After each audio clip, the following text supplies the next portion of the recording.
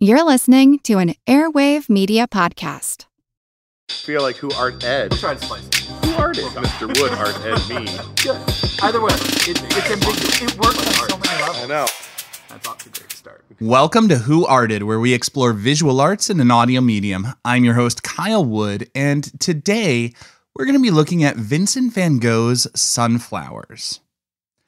Vincent van Gogh grew up in the Netherlands. He was named after his grandfather, who had been a prominent art dealer. Art was really the family business. His uncle and his brother Theo were art dealers as well. Even Vincent spent time working as an art dealer before deciding to pour himself into creating his own work. In his early work, Van Gogh focused on studies of peasants with a relatively dark, neutral palette. His first major work was The Potato Eaters, but he struggled to find an audience appreciative of his work. He wrote to his brother, Theo, who also served as his art dealer, and Theo told him that people wanted bright, colorful paintings like the Impressionist works that were all the rage in Paris. Vincent eventually moved to Paris and surrounded himself with fellow artists. He adopted a more colorful palette, and that's actually how he got started on the sunflowers. Vincent began making still life paintings as color studies. The Impressionist paintings of still lifes with colorful flowers sold very well, and while Vincent van Gogh railed against the commercialization of the art world, he also craved acceptance and validation that would come from others appreciating and buying his work. Sadly, Vincent van Gogh received little recognition for his work during his lifetime. One of his doctors actually so loathed a portrait that Van Gogh had painted, he used the painting to patch a hole in a chicken coop. But that would come later. Van Gogh started painting flowers early on as he worked to develop his style and color palette. While many artists took inspiration from all types of flowers, Vincent van Gogh became closely associated with one type in particular. He did color studies using several types of flowers, but he really loved the sunflowers. Vincent wanted to be known as the painter of sunflowers. The man and the flower became so closely associated that at his funeral, many friends paid their respects by bringing sunflowers. The sunflower is an interesting choice, though. Most artists shied away from sunflowers. They preferred the soft and delicate petals of roses, or carnations, lilies, pretty much anything but sunflowers.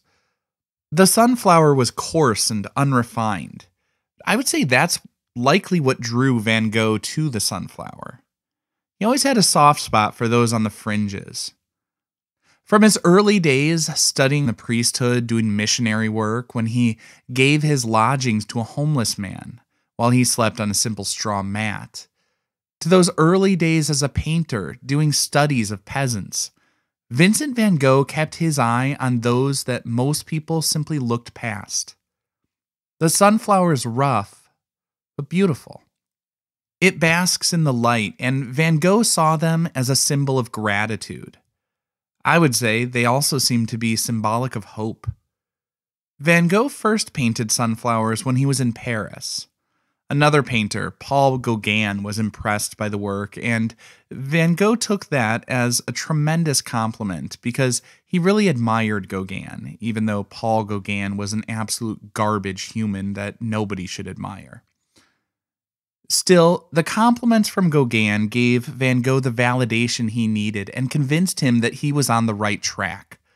A bit later, Vincent van Gogh moved to the south of France. He hoped to set up a community of artists in Arles. To get things started, he rented a little yellow house and invited Gauguin to stay there and paint with him. When Gauguin accepted the invitation, Vincent spent all his money furnishing the house, and he made a couple of paintings of sunflowers and used them to decorate the guest room where Gauguin would stay. Gauguin would later paint a picture of Vincent van Gogh painting sunflowers during the time that they stayed together. He said the still lives of sunflowers were, quote, completely Vincent. This is where I have to reluctantly agree with Gauguin. Sunflowers are completely Vincent. They're a bit rough, unrefined, often overlooked or underappreciated, but also bright, bold, and beautiful. Arguably trying too hard at times, but with a directness and an earnestness that you just can't help but love if you take the time to look with an open heart. The sunflower really is completely Vincent.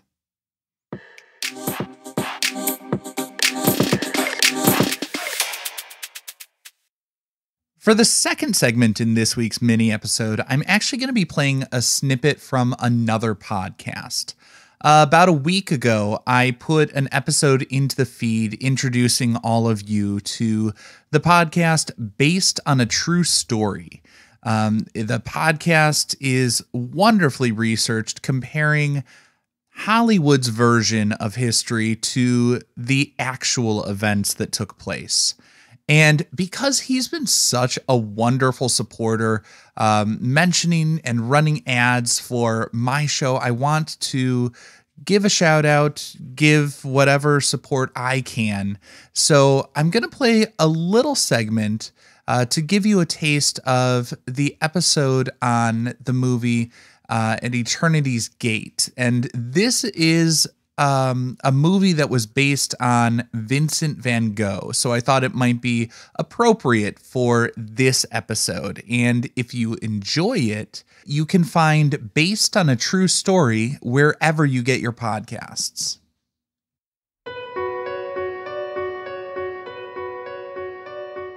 So early on in the movie, we are introduced to Paul Gauguin, and the impression that I saw from this meeting was Vincent looked up to him, but it doesn't really explain why. Can you give a little more historical context around who he was and if he looked up to him? First of all, I'm not sure he met him at that point. We're not quite sure when they met. So it's a reasonable screen device to have Vincent meet him there in advance of Gauguin going to live with him in Arles. Gauguin was a little bit more professionally accomplished than Van Gogh was at that moment. He had sold a little bit. He had a circle of admirers, Gauguin did, especially in Pont-Aven on the coast. You know, he'd been to Martinique, and an artist had gone with him to Martinique. So there's reason to believe that Vincent would have looked up to him to a certain extent because he thought of him as slightly more successful and more a part of the artistic community than Vincent himself was. But the differences were not extreme, meaning Gauguin was not tremendously successful at that point. Vincent's brother Theo was an art dealer, and Gauguin was interested in Vincent, as were the other artists, to the extent that they were interested in him, because he was a conduit to Theo. There were very few art dealers in Paris at the time who were showing the work of the most recent avant-garde. In fact, even the Impressionists had very few dealers who were interested in them. And while Vincent was in Arles, about the time that Gauguin went to live with him, Theo had what has become a famous show of Monet and Rodin. That gives you a sense of how significant Theo was in their world. So what Vincent really felt towards Gauguin was the opportunity for making a social connection. In addition to feeling unsuccessful professionally, even more intensely than that, Vincent felt terribly lonely. Hope you enjoyed that clip, and if you did, please check out the Based on a True Story podcast. And of course, if you're enjoying this podcast, please be sure to leave a rating or review on your favorite podcast app. This concludes this week's episode of Who Arted, part of the Airwave Media Podcast Network. If you found this tolerable, please leave a rating or review on your favorite podcast app. You can find images of the work being discussed this week and every week on social media at Who Arted Podcast on Twitter, Instagram, and TikTok, and of course on the website whoartedpodcast.com. Podcast done.